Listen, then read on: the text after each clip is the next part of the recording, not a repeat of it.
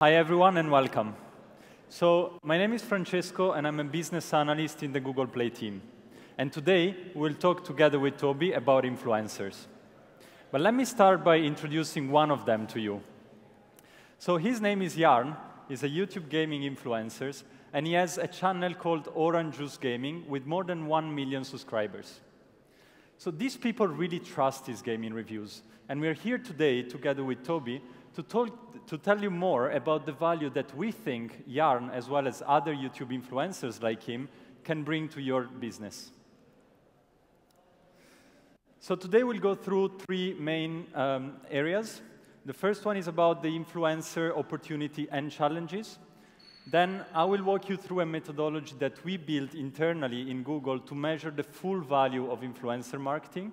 And then Toby will finish by telling you some best practices on how to build a successful influencer strategy going forward. So we all know this. YouTube is a big thing. And it is a big thing on the user side. So what research says is that 90% of gamers turn to YouTube at least once a week to discover gaming content. This gaming content could be about advancement tips. Maybe users are stuck into a level and want to know how to get through. It could be to watch their favorite creator playing games or to discover new games. So definitely YouTube is a big thing on the user side. But what about on the developer side? Well, I'm sure that you know from your business that it is a big thing on the developer side as well. So game developers already today spend more than 250 million a year on influencer content. And this number is forecasted to grow a lot in the next few years. But that's what research says. I'm actually curious to know, within this room, how many of you spent on influencer content in the past couple of years? Please, hands up. Pretty much everyone. And how many of you are 100% confident that the methodology that you used to evaluate the full impact of these campaigns is fully accurate? One person? OK, we should talk afterwards. I actually agree with you. It's really, really tough to measure the full impact of influencer content. And there is this big industry attribution challenge that I'm sure everyone in this room faces. So the way it works today is that developers would collaborate together with creators. Then these YouTube creators or influencers will produce a video, upload the video into their channel, and then include one of these trackable links in the description underneath the video. And then obviously developers would hope that all the users who watch the video and are interested to download the game do it by clicking on the link, so they can be tracked. However, we all know that this is not the case. Some of the users who watch the video and still download the game do it without clicking on the link. And so it's really hard to understand what is the value and what is the size of this non-tracked majority. And so the classical ways that developers use nowadays to do that is to look at the performance of the video, look at how many people click on the link and download the game, and try to estimate this K factor of users who watch the video, didn't click, but still download. And how to do that? You would usually look at your install numbers over time and try to estimate how many of these users that you see in these spikes are coming through the video itself. But that's a really hard thing to do. And it's even harder whenever there is noise in the installs. So try to imagine that you just launched your game. There will be a spike in installs anyway, even without videos. Or try to think that you're running a paid campaign at the same time. How do you know how much of these users, this non-tracked majority, is coming from paid, organic, or the video itself? But let me spend a minute to talk about this non-tracked majority. Who are these users? So these are people who are watching the video and deciding not to click on the link, but still download the game. Or maybe they didn't see the link. It could be users who watch the video, download the game, but wait for Wi-Fi not to use their whole data plan while installing. Or it could be also users watching the video on PC and then just grabbing the phone next to them to download the game. Does this sound familiar? Great. So we thought that we as Google, we are in a unique position to try to help you to understand the value and the size of this non-tracked majority. And so we developed a methodology that I'm really excited to share with you today. So what we did, we combined the knowledge that we have from YouTube, meaning users watching videos, and from Play, meaning the same users then going on the store and hopefully installing the game. And so with this methodology, we have been able to see out of a cohort of users who have been exposed, who watched a YouTube gaming video featuring a particular game, how many of these same users, after viewership, went into the Play Store and downloaded the game. And then we want to go one step further and try to understand what is the value of these users. So we also checked how many of them turned into buyer, and if they do, how much they spend over time after viewing the video. And so then we use this methodology to analyze a pool of more than 120 videos, making up a total of 50 million views. And in order not to be biased with the results that we are going to share with you today, we took examples from developers of all sizes, genre, and with games at different life cycle stages. And then we mix it up also on the influencer side. So we took examples from micro as well as more established influencers, and also from gaming as well as non-gaming influencers. And so I'm really excited now to share with you some of the insights that we have. So let's jump into measuring influencer and the key insights that we have. So we divided the insights into two main buckets. Insights about the gamers, and I will go through them, and then insights about the influencers, and Toby will come back to talk to you about that. So the gamers. I'm sure that the question that everyone is asking themselves right now is, we talked about this non-tracked majority, how big it is. Well, I'm very glad to tell you today that using our methodology, we saw that there are 4x more installs beyond the tracking link. That means that next time that you do an influencer marketing campaign, for every person that you see that watches the video, clicks on the link, and downloads the game, you can expect on average to have 4 more people who do the same without clicking.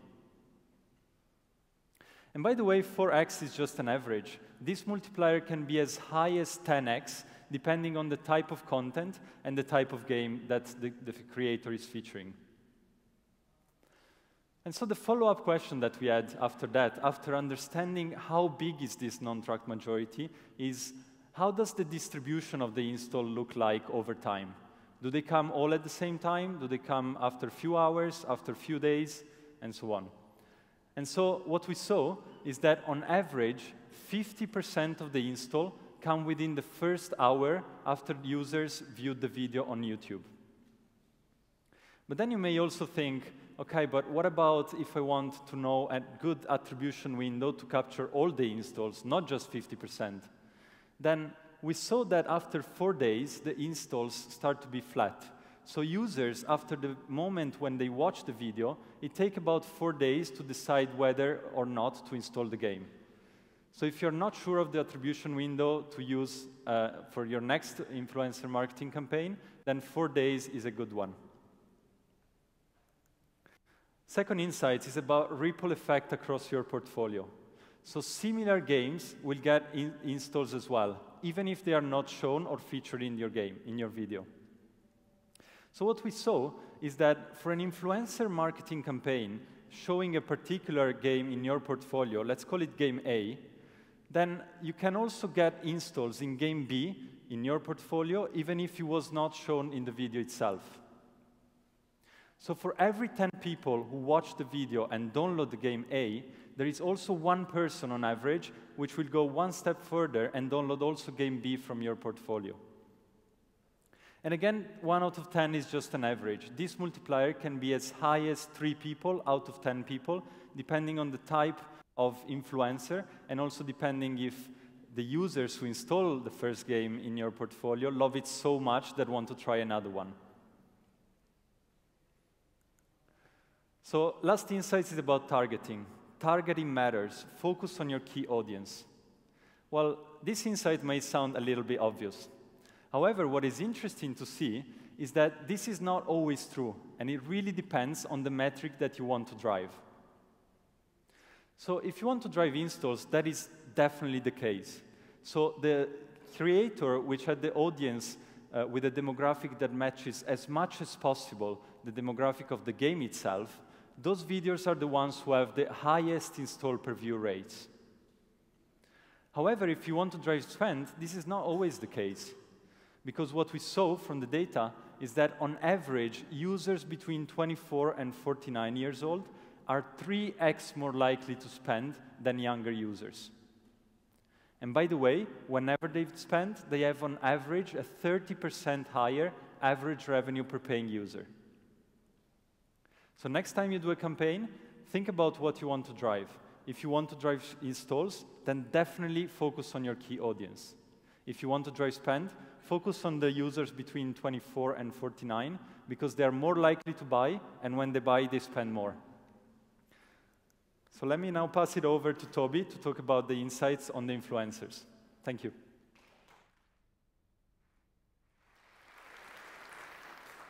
Thank you, Francesco, and he's actually not the best FIFA player on our team, so that's something else. Okay, so I will now talk a bit about the insights we have gathered when it comes to the influencers, because Francesco and I did not only look at influencer videos, we also talked to many developers to understand a bit better how they are working with influencers. And one thing we have been hearing pretty often is that once a developer is finding an influencer to work with, the developer likes to work with them again and again. Well, this is something you can do, but we also saw an effect you might want to be aware of, and this is something what we call download fatigue. Because if you work with the same creator again within the time period of a year, the second video will have, on average, 2x less installs compared to the first video. So you can draw the conclusion that gamers who will see the first video of a specific creator will either convert or not. And you still might want to work again with the same creator because maybe you want to work with them to build your community, to re-engage users, or there was just a good deal. But this is something to be aware of. Secondly, when we were talking to developers, we were discussing, so what is the performance of these influencer marketing campaigns? We looked at all the data we have gathered. And one major thing we found out is that many people out there try to measure influencer campaigns just as the same way as they measure app install campaigns. I would be a little bit cautious here, because one, app install campaigns are, if you run them on the classic performance marketing network, a bit different if you only look at the setup. If you work with an influencer, you need to find the right influencer. You need to communicate with them. You need to agree on a payment model. And if you run ads with Google UAC or any other network, you basically have a creative, a bidding, and a budget, and that's it. And furthermore, if you look at influencer marketing campaigns based on traditional performance marketing KPIs, they might not perform as strong as the average UAC, Facebook, or whatever campaign. But so that is important to notice. But there is one more thing to be aware of. So one, there's more with influencers than just performance, and I will tell more about this very soon. And then thirdly, we also found a segment which was highly profitable and very strong when it comes to influencer marketing. And those were rather small influencers, what we call micro-influencers. So when we were looking at smaller influencers with 10 to 100,000 subscribers, well, these creators were able to drive CPIs which were on average 3x lower than established influencers. And also, the conversion rate, which means the view to download, was very strong as well. Well, I'm now not saying go away from the big names, because they have some obvious advantages, such as a higher virality, and so on and so forth. But if you are still not sure about influencer marketing, remember when Francesco asked all of you at the very beginning, maybe working with smaller influencers could be a nice and less risky way, a good entry point to use this tool for acquiring users. So much for working with micro-influencers. This is a summary now of all the research we have been doing over the past month. And feel free to share all these lessons learned across your company with product folks, with marketing folks, with game analytical folks, because I think it's important that every function of your company is aware of these effects, and then you can make the best out of it for your specific case. So we talked about the installs, the non-tracked majority. We talked about ripple effects, that targeting is important. There's also a download fatigue. Influencer campaigns need to be measured a bit differently probably than traditional performance marketing campaigns. And there's a strong potential when it comes to micro-influencers. So what's next? What's now? Last but not least, I would like to work with you on building now an influencer strategy, because for you, the big question is now, I've listened to all this research. What shall I do now when I'm at my desk tomorrow morning or on Monday morning? So Francesco and I thought about this, and we were thinking, okay, so maybe if you attend Playtime, you go back to your office and you talk to your marketing person, or maybe you're a marketing person yourself. And not to use any stereotypes here, but the average performance marketing person might look a bit like this. So let's say you go back to the office and talk to him or her. What will you say? Well, our idea would be tell them about the golden rules for influencer marketing. Because what we did is we took all these lessons learned, and we now have a recommendation for each of these effects. And this is one thing you can take home with, or take to the office. I'm not sure what you want to do at home, but you can take these lessons learned with you and apply them in your daily business. So 1, consider the multipliers, the 4x, the non-tracked majority when you evaluate your influencer marketing campaigns. 2, be aware of the ripple effects, and be also aware that users might download a similar game, which is not from you, but maybe from a competitor. So this is something to be aware of. And again, if you're not too sure about influencer marketing, maybe wait until you have a similar game in your portfolio so you can finally benefit a bit from that ripple effect. Then thirdly, stick to the targeting of your key audience and stick to the targeting of users between 24 and 49 years. When it comes to download fatigue, just be aware that the first video is the video which is generating all these installs. And if you engage again with a developer, with a creator, it will be about re-engagement. And when it comes to influencer campaigns, well, our thinking is 1, try to be very performance-based. Try to have CPI or even revenue share deals with influencers.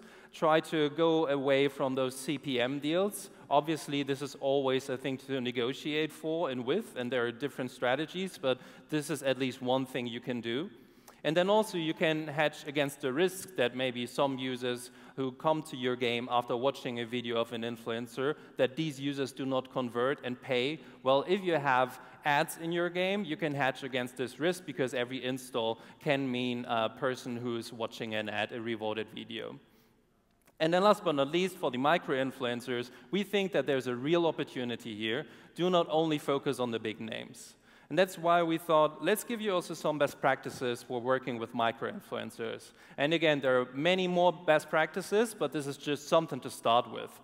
So the one thing is, how do you find those people who could be interested in your game?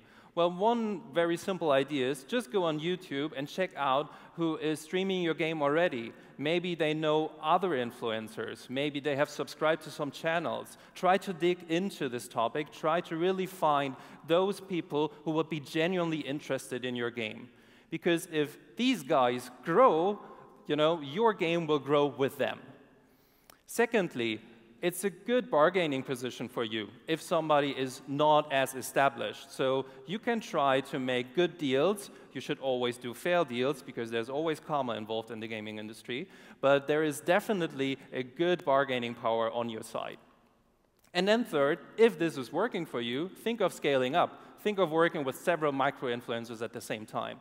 And if you think this solves all good, but I do not have so much time for this, maybe consider working with an agency or a third party which really knows this stuff. And you can now use all the lessons learned from today to evaluate and brief these third parties so you can be sure that they deliver the results you're looking for. So much for the performance marketeer in yourself or in your company. But we thought there is a bit more to influencers than just performance. So when you go back to your company, maybe do not only talk to the marketing person, maybe also talk to the guy or girl who is looking into social media and PR. And again, not to use any stereotypes here, but that person might look a bit like this. So the important thing is that community building can help you to drive performance in the long term. And that's why you should empower this person as much as the marketeer in your team. And why? Because communities can help you to be successful in the long term. And we tried to come up with a formula, because we're here at Google, to explain why that is. So one, there's the rising quality of new releases out there. There are increasing marketing costs, and there are more and more multiplayer games getting released. And that means these users are occupied by other games already. So it's just getting more competitive, right? And that means there's a need for creating a community, because only if you create a community, you will be able to survive with your game for more than 3, 4, or 5 years. And creating communities, well, this is all what influencers are about. So do not only think of the performance marketing aspect, do also think of the long-term benefits of working with influencers and opinion leaders. And I would like to show you now one example of a developer who has worked with an influencer to build a community even ahead of the release of the game. Space Ape Games invited Team Secret to their office to play their new game Rumble League, which has not even been released yet. So let's see how it looks like if there's a tournament between the developer and an esports team.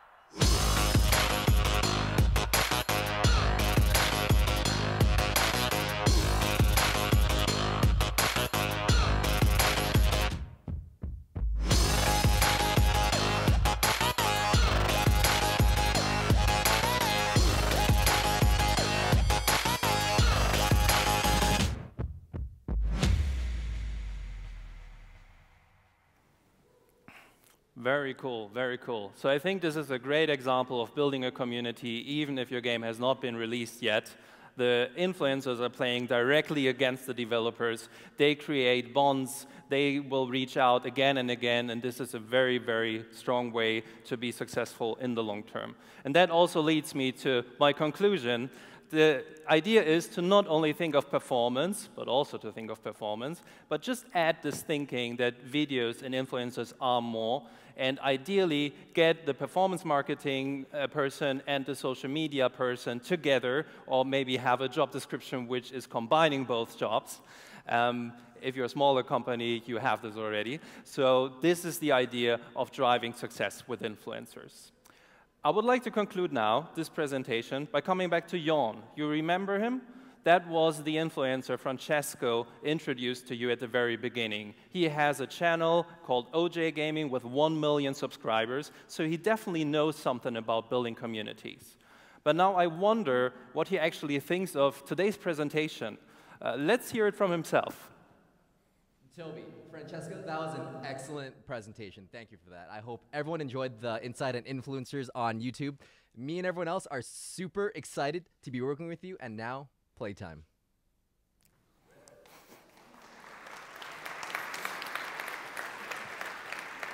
Thank you very much. And if you were not convinced that building communities and engaging users makes sense, well, now this was the reason why it is important. This person just engaged all of your top partners in EMEA within 12 seconds.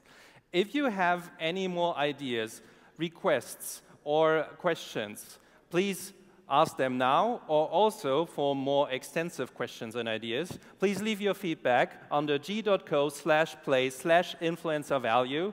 And now Francesco and myself are happy to take a few questions right now.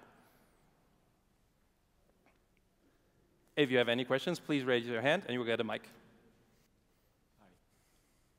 Okay, just a quick question for one of the last parts you brought up regarding using influencers to build communities pre or prior to the start. Like, what was the outcome except for the video? I think you need to ask Space Ape Games to get the result of that. But what I would personally say is, it is a long-term approach, right? Because the outcome is you have influencers who then know the game, you can be in touch with again. And you can then also be in touch with the people they know. This is just one esports team. So I think this is just a very, very small shot of a longer-term strategy and approach, which will just help to have an organic impact once the game is getting released. So let's say, it's a bit like if you're planning a big party and you're already making friends a few months before.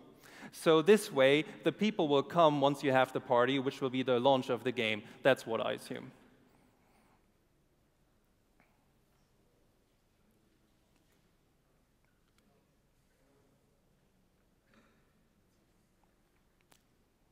One more working mic? Yeah. Yeah, thank you. Thank you for the awesome presentation. I think most of us were waiting for this kind of a tech for quite some time. I'd like to ask you, please, if you could elaborate more of the execution itself. So let's say I found my pool of influencers and I want to execute the campaign. What specifically would I need to do to make use of this view-through attribution with the Windows for the Play Store? And maybe that if there are maybe some plans or strategies how to make it more accurate also for other platforms, as of course the traffic would have spillover effects on any platform where the game is. Thank you. So sorry, just the question is how to use these insights, or what exactly? Sorry, just reactivate the mic, please. Okay. Okay. Yes. So if it's just the insights, or we can use the view through attribution. Got it. At some point. Okay. Got it. So today was all about the insights, because we are coming from a long journey trying to look at this topic and helping developers. So this is basically an experiment and a pilot. If you now think, I want to use this, I want to have this for my business, g.co/play/influencervalue. Please give us this feedback, because only if we have more ideas and requests that you want to use this technology or this attribution as part of your business, only then we can drive forward with this project. Yes? Thank you very much. Yes. I think there was a question more at the front as well. Just a quick question. Is your methodology... sorry, here. Hi. Bonjour. Thank you very much for the... Oh, there it goes. For the presentation. Is your methodology and results also applicable to premium games? Yeah, absolutely. I mean, we just had a look at a cohort of users watching a game, and then what do they do on the Play Store. So that applies absolutely to any game, free or paid or anything. Yeah. Hi. Sorry, is this on? Yeah. Thanks, it's a super useful presentation. Quick question. I think one of the challenges as well is very often the refer link on YouTube is not very visible, it's a bit below and all that. Are there any plans to make that refer link or have something a bit more powerful than that? So we are looking into this, but you also know when we are looking into things at Google, it can sometimes take a while. But we are very, very aware that right now the solution, it looks like a hack, right? It looks like very on the fly. And this is still something what we use in the industry, and which is more or less the standard, except that we now try to look a bit beyond this. So hopefully at some point, that's what I think personally, but yeah, we are looking at the space, and again, feel free to add this feedback. Yes, so we are trying to, we're trying to begin a movement here, and we would be happy if you're a part of it. How many requests do you need in there so that we Yes, how many? yes. How many? Well, there's Everyone no threshold, so we get as many as possible. Thanks. So one more question. Do we have time for one more question? One more question? Okay. Okay, if there are no more questions left, then I think we are quite early or even on time. That's the thing about being in Germany. So I'm now happy to send you off to lunch, but before we do that, please make sure to check out all the games we have in the playground. So we have VR games, AR games, AI games. There's even a Google Play quiz, so you can test your Google Play knowledge, and you even can try your skills in a scooter race. So please go back through the outdoor area and be back for the sessions at 2 p.m. because then we will listen about monetization, and that is something you do not want to miss as a game developer. Thank you.